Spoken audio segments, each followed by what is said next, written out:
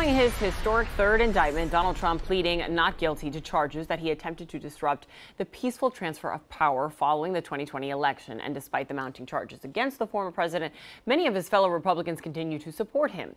Our D.C. Bureau Chief Ben Kennedy is live in Washington with the latest on this third indictment. Ben.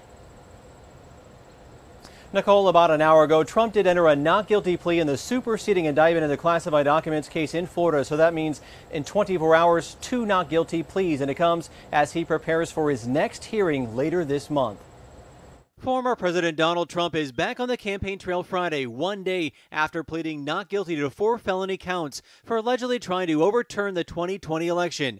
Each count, from conspiracy to defraud the U.S. to conspiracy against rights, carries a max of up to 5 to 20 years in prison.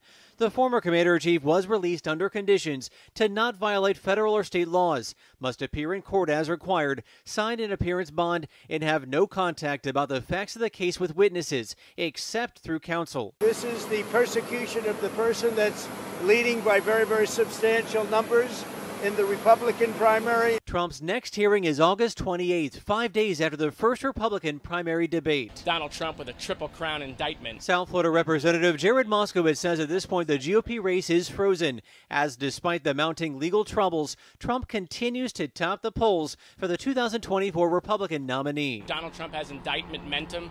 Every time he gets indicted, his poll numbers go up. He raises another $4, $5, $6 million. And again, Trump does not plan to attend that first Republican debate. He will be in Alabama tonight for a GOP summer event. Reporting live at the White House, Ben Kennedy, Local 10 News. Thank you, Ben.